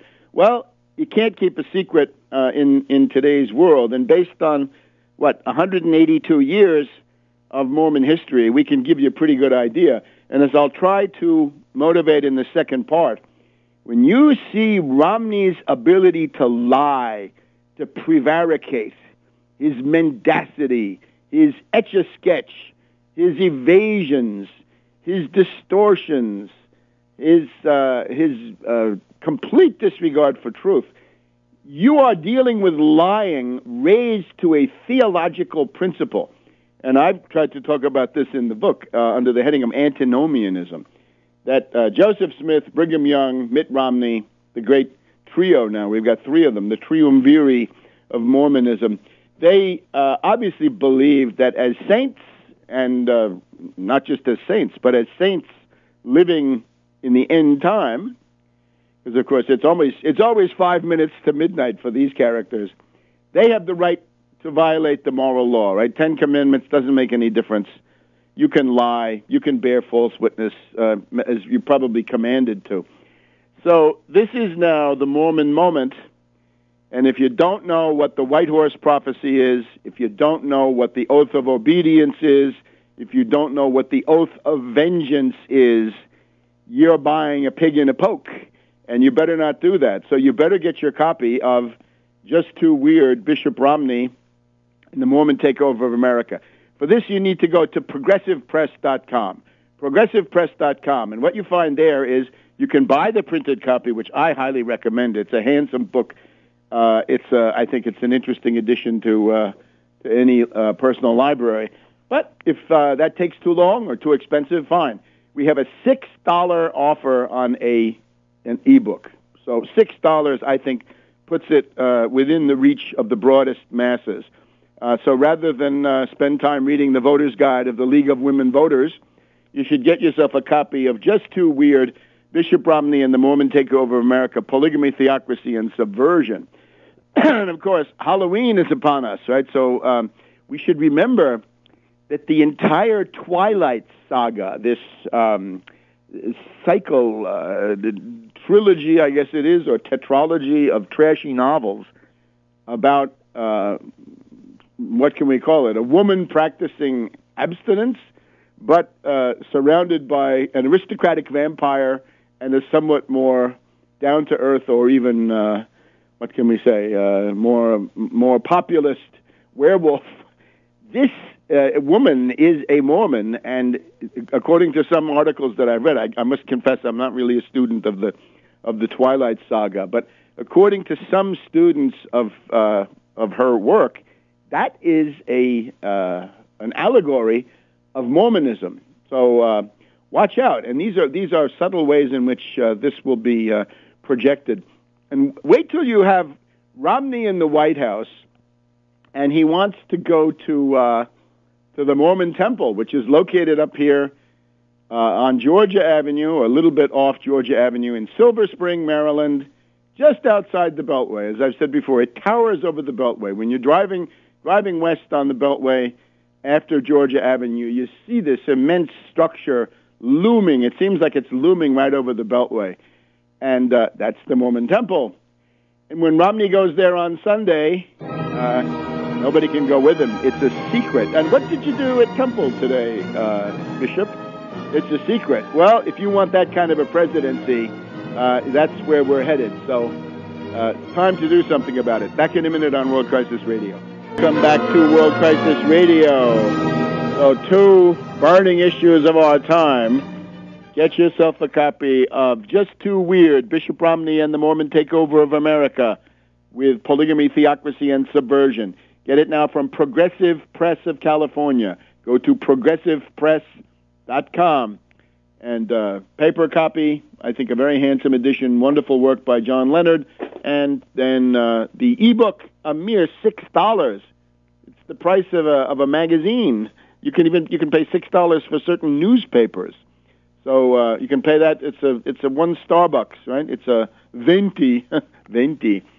Now, the other thing, of course, Saturday, October 27th, United Front Against Austerity. I've given you the overview. Check Tarpley.net for all details. Tarpley.net will also give you my political report to the UFAA conference. And we've just been hearing, if you look at today's Washington Post of Thursday, October 25th, it's all confirmed. Obama is planning to sell you out. It's really reckless what he does.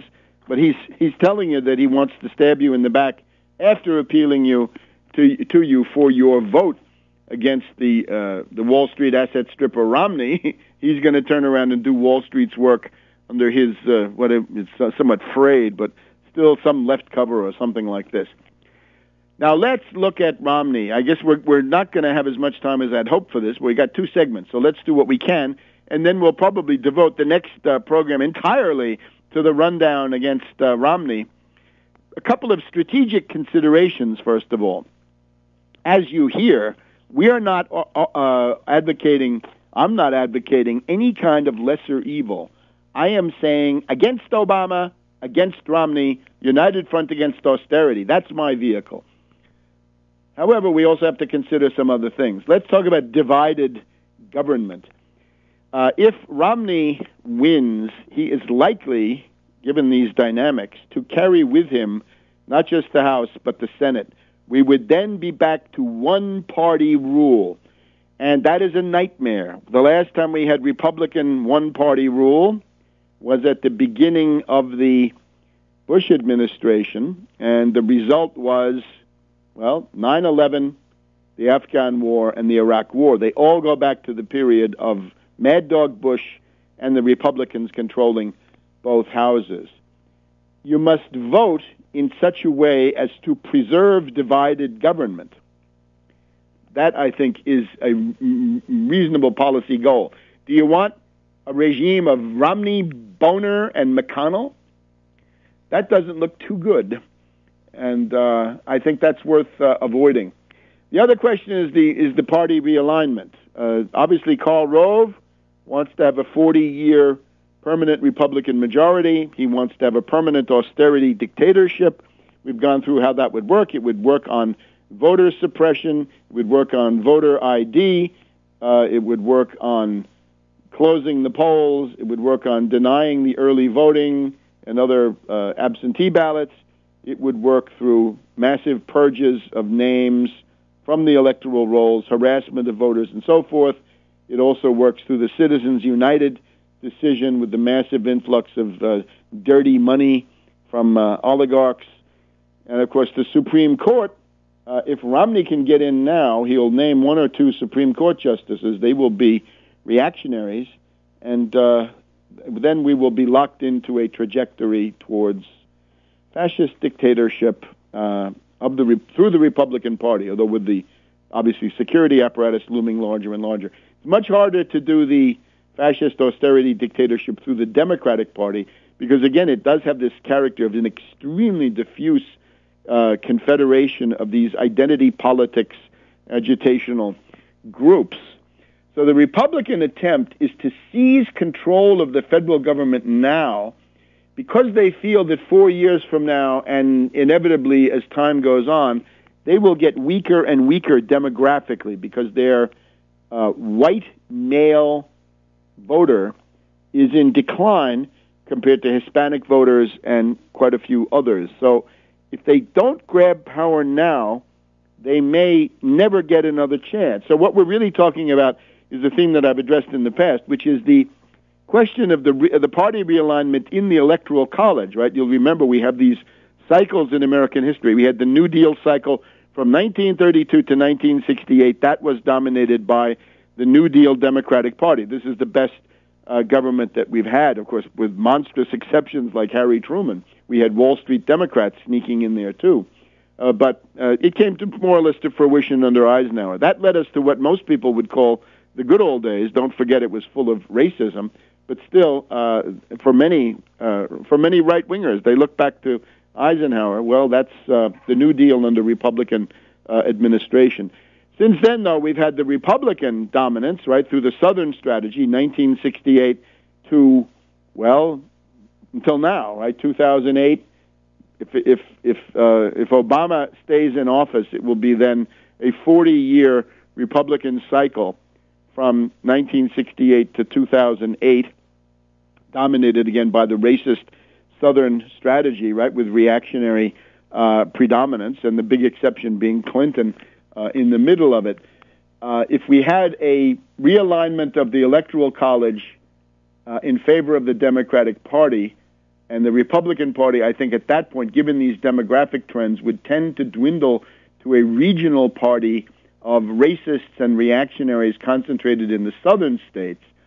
If the Republican Party were to atrophy as a national party, we could then get what we're really talking about in this program, which is a split of the Democratic Party between the Wall Street wing, people like Obama and Schumer and others, and then leftists.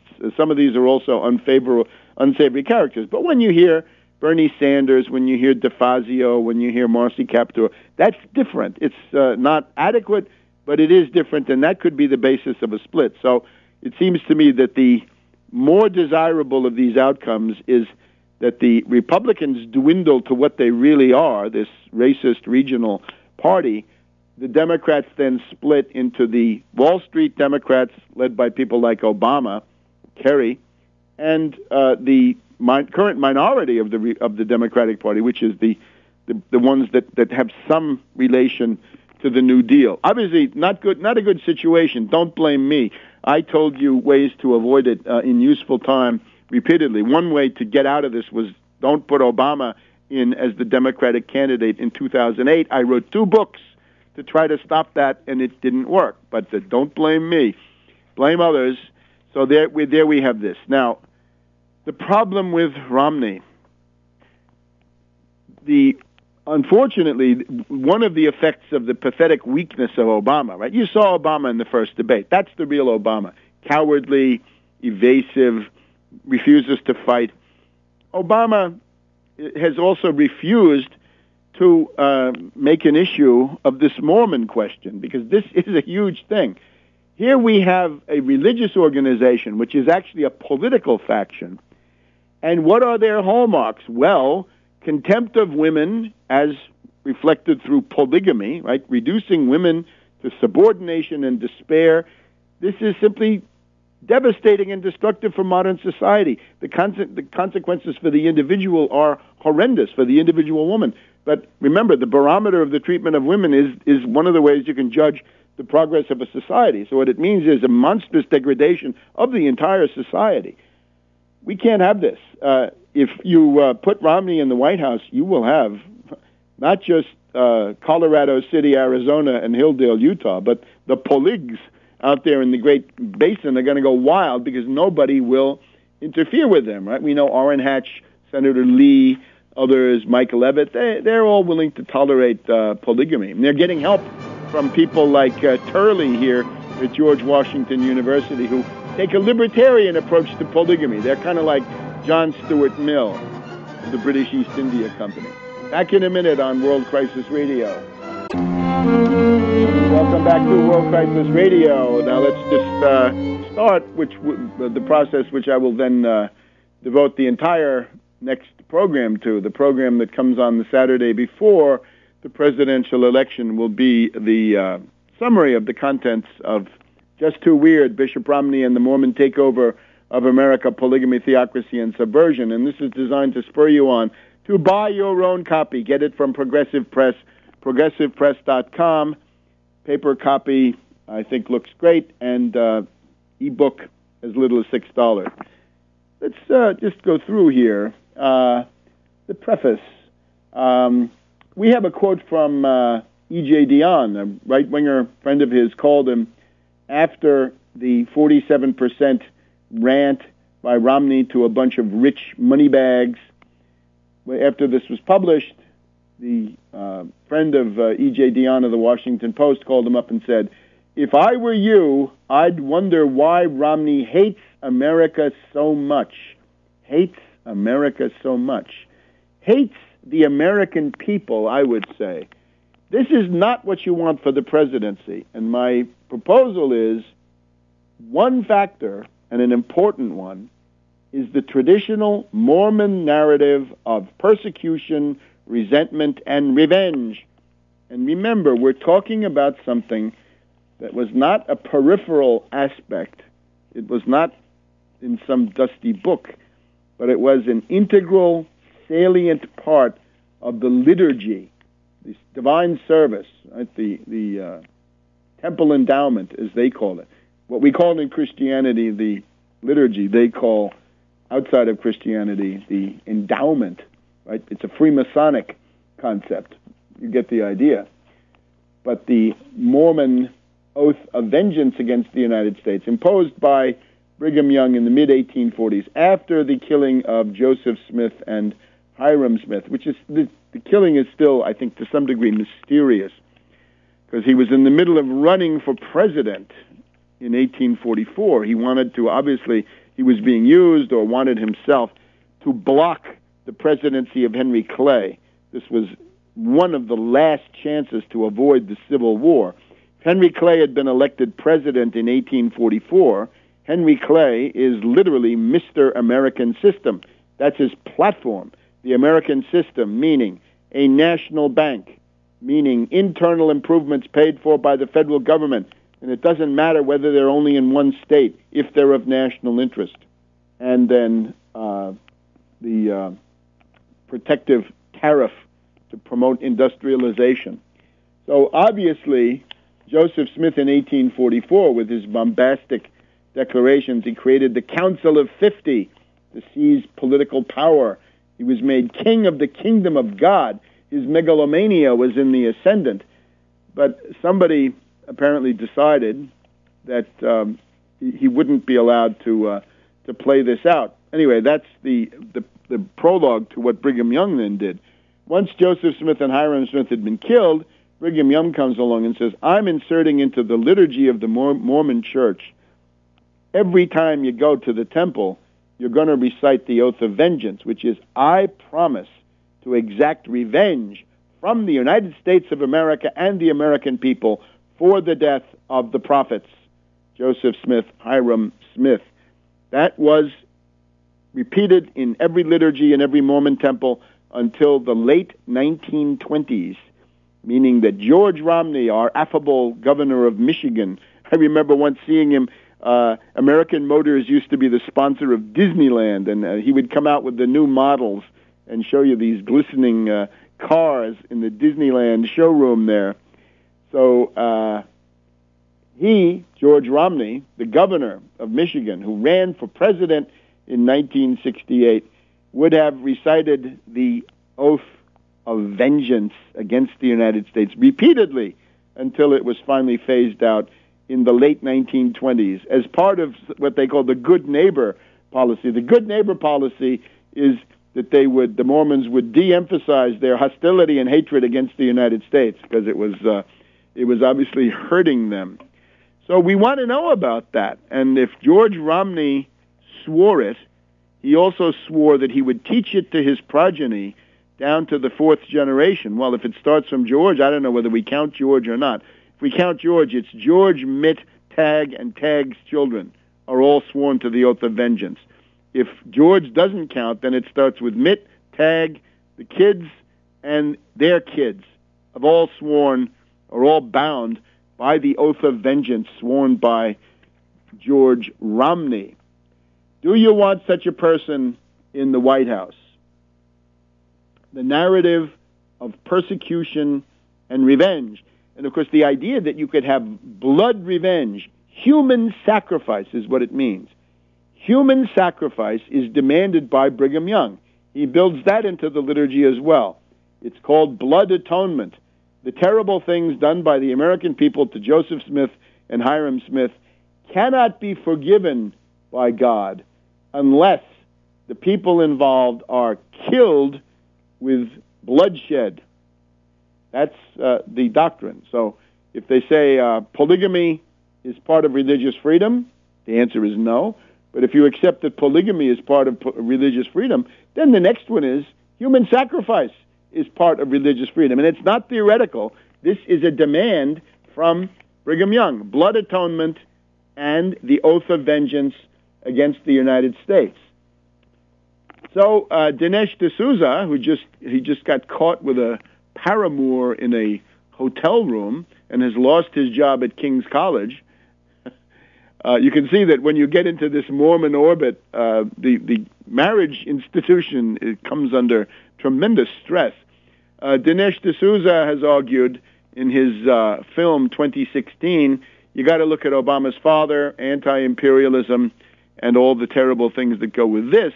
So I'm the poor man's 2016. I'm telling you, just too weird what Romney would do. So I've done Obama. I've told you everything about Obama that's relevant. I'm taking you back to Parley Pratt, one of the co-founders of Mormonism, along with Joseph Smith, back in the 1820s, 1830s, 1840s. Time magazine, in their profile, called Romney a typical Mormon pragmatist. Well, pragmatist, what it means is what you've seen now: liar, prevaricator, etch-a-sketch, flip-flop. So again, you don't know what you're getting, but with my book, you do know what you're getting. You're getting the Mormon tradition, and believe me, it's ugly. Anti-woman, it's anti-black racism. You could not be a full-fledged member of the church if you were black from the time that this popped into Joseph Smith's head. Sometime between 1830 and 1840, the door was closed. It remained closed until 1978. So all the people who have joined, the families that have traditionally been part of the church, joined something that was a Jim Crow white supremacist religion.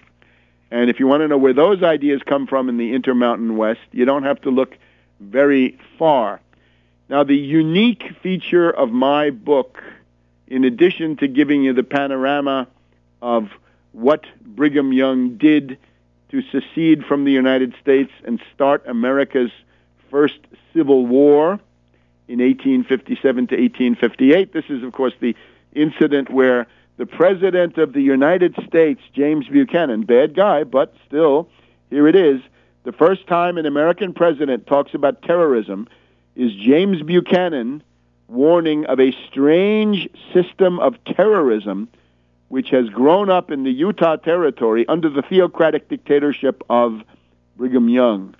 So this is the Mormon Rebellion in Utah Territory, 1857 to 1858, including the Mountain Meadows Massacre, which is part of the glue that holds the Romney campaign together. Every principle in the campaign is implicated.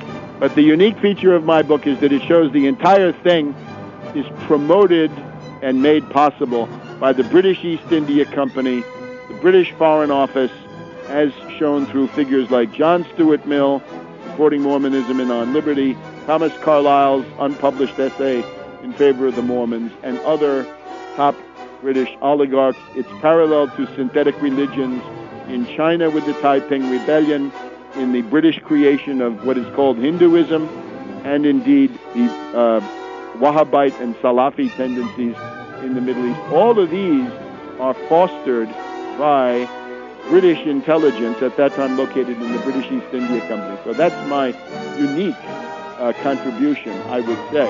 So we'll go through all this in detail next week. See you then. World Crisis Radio. We'll be back next week. Welcome to this week's edition of World Crisis Radio. This is Webster Tarpley speaking to you from Washington, D.C. This is our last broadcast before the U.S. presidential election. Well, we're recording right now on the afternoon of Friday, November 2nd. It's All Souls. Yesterday was All Saints. Time to think about posterity.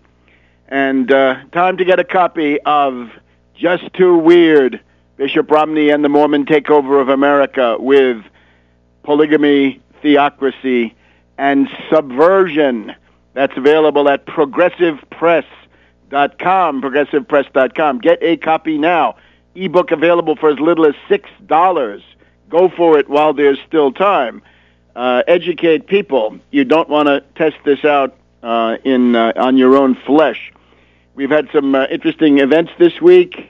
There's an interview with Maria Heller, a very influential commentator on the radio. She's a very influential reviewer on Amazon. She's been very kind to this book, regards it as the one must-read before the presidential election. You can find that at Maria's website, and it'll be up at tarpley.net. By the time you hear this, it will be up. So thank you to Maria Heller. And we also had our event at the National Press Club on Wednesday evening on Halloween. We had the McClendon Group, founded by Sarah McClendon, the late Sarah McClendon, and still going strong. And a packed McClendon room was the outcome of this, and very interesting discussion. And we even had a Mormon present. Somebody, I don't know who he was. He said he was a Mormon historian who came there by chance. Yes, by chance, I'm sure. Just happened to be there. Came from Salt Lake City by chance. He objected to what I was saying, and he gave the usual lame excuse that polygamy was a response to depopulation, right, because of the atrocities of the damned Americans. And, of course, this doesn't hold water because there were always more men than women in the Mormon communities. So instituting polygamy simply meant condemning a large part of the male population to a bachelorhood, meaning you can't get really into heaven. If you're not married, you get neutered when you arrive, and then you can be in heaven, but as a servant. But he put up the usual Mormon line on that. Mountain Meadows Massacre. This was asked by one of the participants in the debate, and on the Mountain Meadows Massacre, the story was that it was a couple of Mormons got dressed up as Indians and decided to kill all the people from Arkansas because in Missouri, some of those same people had taken part in harassing and killing the Mormons. 15 years earlier? It's from 18. It's practically a decade, right? It's 20 years. It's from 1837 to 1857. So it's 20 years earlier. Notice this constant obsession with revenge and killing and armed force, which, of course, in Christianity, whatever it looks like in practice, in theory, it can have no weight. So this guy looked for all the world like Joel Skousen. I don't know where Joel Skousen was that night, but this guy sure looked like him with a bald head and glasses, and he said he was a Mormon historian. So that was a highly interesting discussion. That tape, we're fortunate that it was taped, and that will also be up at tarpley.net if you want to see what went down at the National Press Club on Wednesday evening. And the bottom line is get your copy of Bishop Romney and the Mormon Takeover of America. Just too weird, the Bishop Romney and the Mormon Takeover of America with polygamy, theocracy, and subversion. And, of course, racism. Let's not forget that. If you're a woman, it's polygamy. If you're black or brown, it's racism. The sons of Ham don't get in. And if you're a Lamanite, much harder to get in. So we're thinking under Romney, the coins may say, in Elohim we trust. No more in God we trust. It'll be in Elohim we trust. And it'll be in the oath, so help me Elohim. And if it's not clear who that is, it's Elohim of Kolob, I guess the ruler of at least this part of the universe, although not of the whole thing, because that would be authoritarian. So, and of course the system is oligarchical. The election is now upon us, and we'll talk to you about the various considerations in this election. But let's look first at the hurricane. I was then in New York, right? We had the United Front Against Austerity meeting last Saturday in New York City. I'll give you a detailed report about that later in the program. Very successful, many organizations represented. We hope very much in the course of this program to give you a report from one of the main participants in this United Front effort, and that is Reverend Edward Pinkney of Benton Harbor, Michigan, who is in the front line. He is in the trenches, in the front line of the trenches, fighting the fascist Governor Snyder of Michigan and his emergency manager law, and fighting the idea of sending these dictators, these little Hitlers, who are sent to run Benton Harbor, Flint, Pontiac, Ecorse, Detroit school system, and they'd be in Detroit already, except that the Detroit mayor and city council allowed this to happen really behind the scenes. So, if you're in Michigan, vote yes on statewide proposals A and B. Statewide proposal A, Should there be a referendum on the emergency manager law? Yes, yes, yes. Should there, on proposal B, should there be a right to collective bargaining in the state of Michigan? Yes, yes, yes. This is worth more than just about any other vote. Certainly, if you're in Michigan, this is the vote that counts for sure, because this is one vote where the Democratic Party is not getting in the way. It's a little bit like Ohio last year, right? When Ohio was asked, should the anti-union, union-busting measures of the fascist Kasich be rolled back? The answer to that was yes, resounding yes. And Kasich received a decisive rebuff, and he was shaken. But, of course, he's come back with his lunatic ideology since. He got an infusion of money, or was it formaldehyde, to stiffen his backbone. So in the case of Michigan, there's every reason to think that these initiatives can work, because you won't have somebody like Mayor Barrett of Milwaukee getting in the way, a treacherous, sleazy Democratic hack Paul coming out as the candidate after all that work. So Michigan is one of the key things. Watch Michigan on Tuesday evening, and above all, in the meantime, get the word out. Get the Twitter army going. We need a Twitter barrage in favor of Michigan. Vote yes on statewide proposals A and B. Fight fascism in Michigan. And this is very direct, because you'll recall the coup d'etat in Prussia of July 1932, where the social democratic regime is ousted by von Papen by now. Von Papen, this is after Berlin. Von Papen sets up an austerity dictatorship in Prussia. This is now the tendency. So if it can happen in Benton Harbor and these other places, it can happen in Michigan. If it happens in Michigan, it can happen in the United States. That's the path to dictatorship. Notice our dear friends, our wonderful heroes, the libertarians, they can't see this coming. They're focused on what happens with the TSA in the airport or some other drama of our time, rather than seeing the concrete jackboots of fascism marching in Michigan, step by step, out in the open, very public, and no way to mistake what's going on there. So we'll get to Reverend Pinckney in a minute, but now we're gonna talk about Benghazi and the CIA Mormon Mafia. Back in a minute. Welcome back to World Crisis Radio. Get your copy of Just Too Weird, Bishop Romney and the Mormon Takeover of America, Polygamy, Theocracy, and Subversion. Get it from ProgressivePress.com.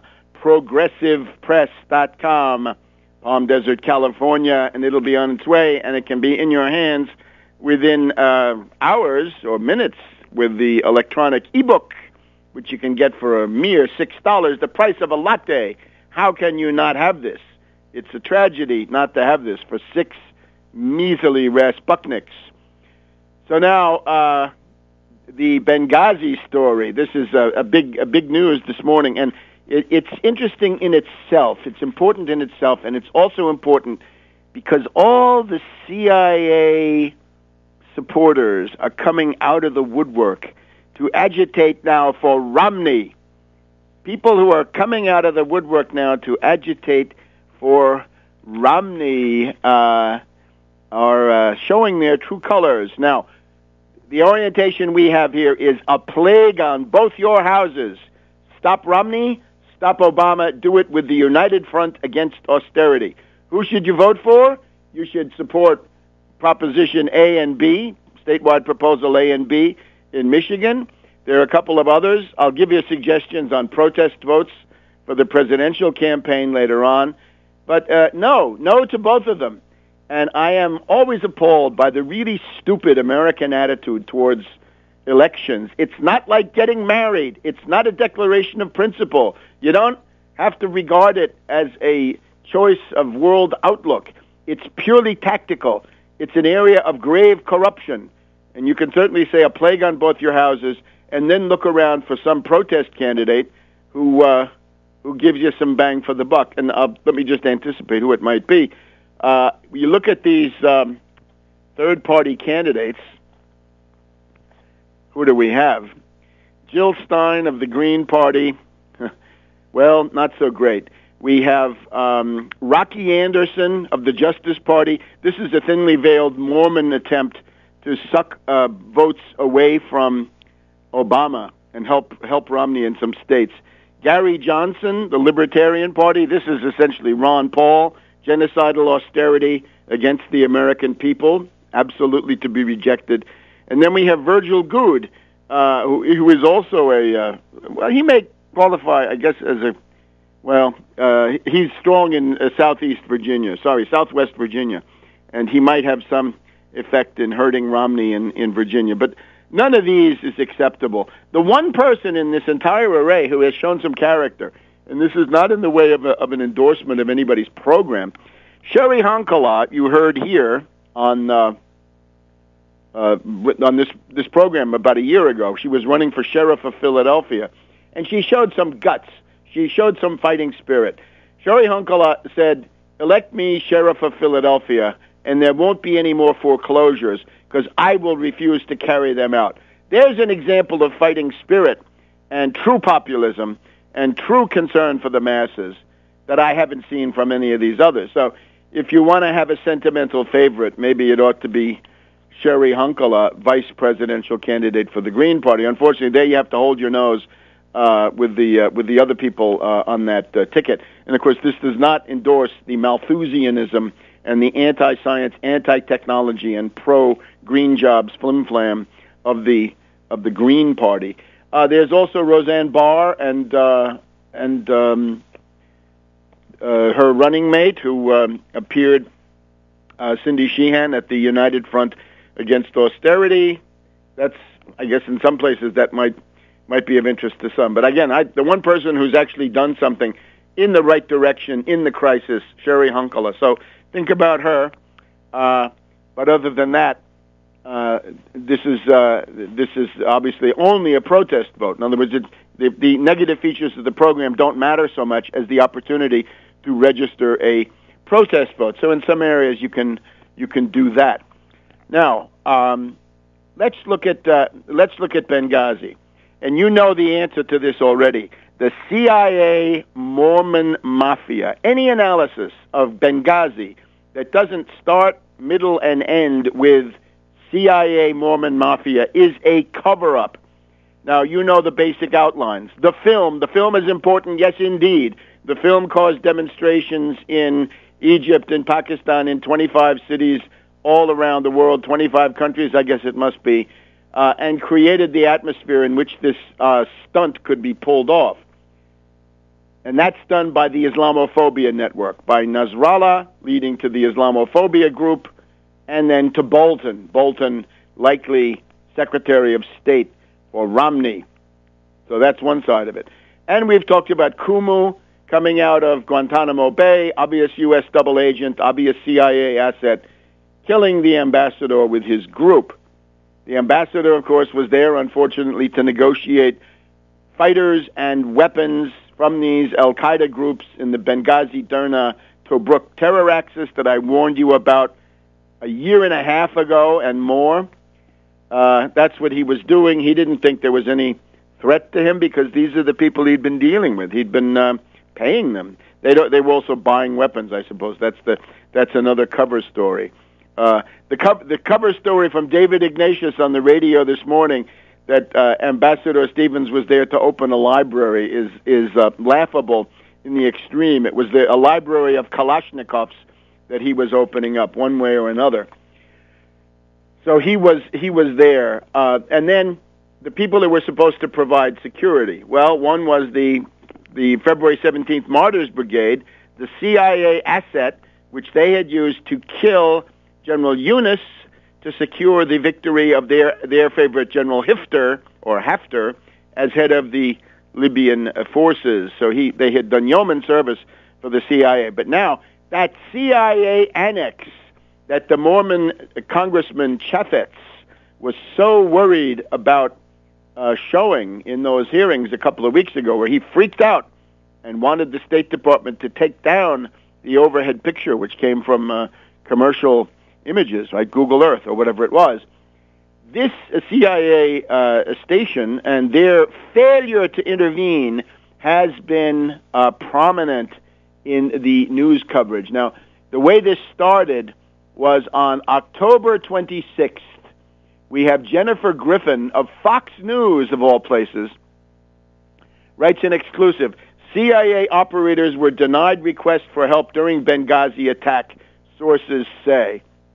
And she says, Fox News has learned from sources who were on the ground in Benghazi that an urgent request from the CIA annex for military backup during the attack on the U.S. consulate and subsequent attacks several hours later on the annex itself was denied by the CIA chain of command. Denied by the CIA chain of command. Not the White House, not even Hillary Clinton, the CIA chain of command, who also told the CIA operators twice to stand down rather than help the ambassador's team. More in a minute on World Crisis Radio. Come back to World Crisis Radio. Get your copy of Just Too Weird, Bishop Romney and the Mormon Takeover of America with Polygamy, Theocracy, and Subversion. So, back on October 26th, we have Jennifer Griffin of Fox News reporting that the CIA chain of command denied the Benghazi consulate, and it's really emerging as more of a CIA office, a CIA consulate than a State Department consulate. The CIA chain of command denied permission to this CIA team, which is up to 12 people. These are special forces. These are the tough guys. The CIA chain of command says no, and told the CIA operatives to stand down rather than help the ambassador's team when shots were heard at approximately 9:40 p.m. on September 11th. So it's really only Fox News that pushes this, and they push it because they think they're helping Romney. But now the difference is David Ignatius. David Ignatius here in the Washington Post, November 1st. The attack on the U.S. consulate in Benghazi is a political football, but Jennifer Griffin of Fox News has raised important questions that the CIA officers in Benghazi had been told to stand down when they wanted to deploy from their base at the annex to repel the attack on the consulate. And that then leads today, the news of today, November 2nd, is, now we're on the front page of today's Washington Post. We're told that the CIA has published a timeline. The CIA timeline says that help was on the way to the beleaguered consulate within 25 minutes. Well, this is a lot of baloney. This is a cover-up, and it's a cover-up for the CIA Mormon Mafia. What Jennifer Griffin has stumbled on, mark my words, Jennifer Griffin has stumbled on a true story. She doesn't understand what she's dealing with. These are not orders coming from Obama. This is ridiculous. It's the CIA Mormon Mafia in the CIA chain of command that issued the stand-down order for exactly the reason that I told you within the first few days after the attack, to get an October surprise already in September and to use that to cauterize Obama. Now, it's not working. You can see how angry these reactionaries are that this does not have traction, partly because the economic situation is so desperate. People simply do not have time and energy for issues other than their own survival. But you get the idea with this. It is the CIA Mormon Mafia. Now, we've also got the subsidiary story that Tyrone Woods, former Navy SEAL, was killed in the process, and his father has made some very intemperate statements. So, of course, he's a bereaved father. On Fox News, of course, talking to Sean Hannity. Who else? Charles Woods, the father of the slain CIA contractor, says that the people who, he says, White House officials, well, it's not White House officials, who ordered no help for the embattled CIA annex. They were cowards, and they're guilty of murdering my son. Well, I'm afraid if you want to blame somebody, you've got to blame General David Petraeus. General David Petraeus, the head of the CIA, has ministerial responsibility. So you want to get somebody, get General David Petraeus. He's responsible. And if you want to take it to the State Department side, it is indeed Hillary Clinton. There is ministerial responsibility. Something goes wrong in your ministry, you are out, not the head of government or the head of state. But now, this is the point at which all the pro-Romney forces are attempting to mobilize, Fox News, Hannity, but also LaRouche, the amen corner of the CIA. He's going to be at the press club today, we're told, trying to sell the version that Obama is personally micromanaging everybody in Benghazi. Now, of course, it's a funny story because on the one side they say he doesn't care, he's off campaigning, and the other side is he micromanages everything. Well, which is it? Glenn Beck, another well-known Mormon activist, a strident apologist for Mormonism, if there ever was one. You can read about a couple of things about him in my book, Bishop Romney, Just Too Weird. Glenn Beck says that he's got some secret document that will prove that Obama is the one who did it. In the meantime, Glenn Beck is shouting that the Western way of life, Western civilization, is at stake in this election. Yes, in order to save Western civilization, we've got to put in a candidate who comes from a tradition of polygamy and theocracy and racism and secessionism. Just what we need. And, of course, antinomianism. If we're going to count the heresies, the antinomian heresy, no laws, do what you want. The Pelagian heresy, that you make your own destiny. There's no role for grace or divine providence, nothing like this. In religion, this is an important concept. And the Arian heresy, which is that Christ is just a guy like you. Or, I mean, God is just, it's an ultra-Arian heresy. And we're told by Glenn Beck that if Romney is not elected, the world will weep. Well, you look at the polls in Europe, of course, the world doesn't seem to be weeping for Romney. Also, we've got Joel Skousen, eminent Mormon activist, telling us that Romney is not part of the establishment. Romney is not a conspirator. Romney is a maverick. He's potential trouble for those guys. He's smart. He is like Ronald Reagan. He has principles. He's very ambitious. He won't be controllable by them. This, of course, is extremely dubious as an analysis. And we've got a whole bunch of people who they're still focused on Obama. They're really only 4 years behind now, right? They were focused on Bush when Obama came along, and now that Romney comes along, they're still focused on Obama. So this is the situation. I think if you look at Glenn Beck is the face of Mormon political activism. That is what the Mormon hierarchy actually thinks. The Mormon hierarchy that gave you Ezra Taft Benson, who said that Martin Luther King was a communist, civil rights was communism, and it was time to get rid of all of those people. Now, this is the immediate focus. So, this entire operation depends on the cowardice of the Obama White House. If the Obama White House had the guts to send people out, and they could do this through cutouts, to say CIA Mormon Mafia, that would blow the lid off this thing. It's only the stubborn silence, the prevarication of the Obama White House that lets this go on. Now, in line with this, let's do a couple of other foreign policy items before we go further. The Syrian government, there's going to be a conference in Qatar next week where the State Department and the CIA are going to present their new puppet council for Syria. Remember the Iraqi government in a box? Now we have the Syrian government in exile in a box. A new puppet council.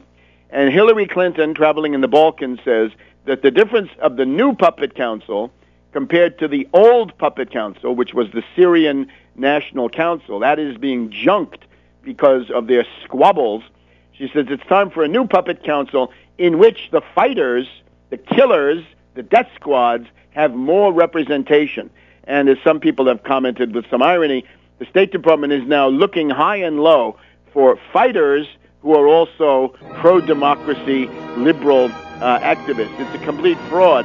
Ambassador Ford, the expert in these matters when it comes to death squads, very knowledgeable, he's going to be present in Qatar next week, so they're going to launch that. It's a sign of desperation, as I had occasion to point out. Back in a minute.